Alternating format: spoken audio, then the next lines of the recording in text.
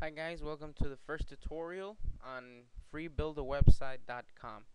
Today we're going to download our HTML editor and we're going to use Kompozer because it's free. I am going to post up the link for some paid ones, but I know there's a lot of people out there that want to get started and really don't want to spend a lot of money. So this is the best way to go. Just go ahead and click on the download button, okay? You're going to be taken to this screen right here. Click on the save file, okay, but I've already saved it. I'm going to just click it just for you guys so you guys could see. Okay, it's already there. Double click it, extract the file. It comes in the zipped file. Extract it using whatever program you have. I happen to have WinRAR, which is the evaluation copy. I still haven't activated it. Okay,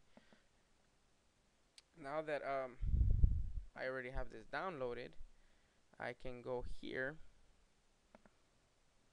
and open it up wherever you extracted the file. And what you're gonna notice, you're gonna see all of this right here.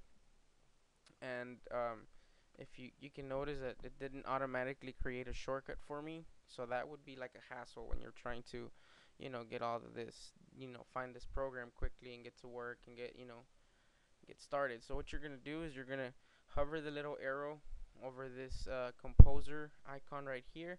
You're gonna right click it, okay, and we're going to go to create a shortcut.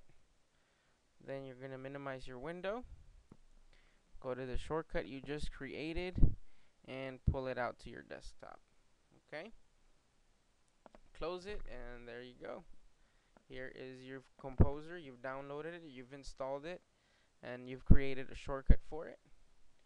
Double click your shortcut, and there you go. Now Kompozer is always going to pop up, and it's going to have these tips. You can turn them off. You can turn them off by just putting this arrow here or there or whatever. Okay, well, now that you have your HTML editor and you've downloaded it and you have it, now we're going to be able to get started. Now when I say HTML and WYSIWYG editor and all this stuff, I know it gets kind of complicated, and when I first got started, trust me, I sometimes was overwhelmed.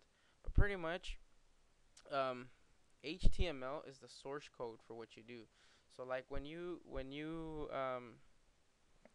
put pictures in here or writing or whatever you want to put in here, if you click on this little tab that says source, you're gonna see all of this that you typed in starts to turn into code. Okay, and now we have WYSIWYG editors like this one, and WYSIWYG basically stands for what you see is what you get. So in other words, you don't have to sit here and edit code, even though sometimes you might have to edit a little bit of code, but don't get scared. It's not a big deal. It's not as hard as it sounds, and I will walk you through it. Okay, so now that we have it installed and everything, keep on reading for the next post and watch the next video on how to get started and actually put some content into building your page.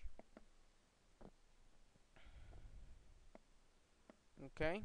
Now the next thing we're gonna do is we are going to get a hosting account. So why don't you go ahead and look at my next post, keep on reading, and we will get you started with the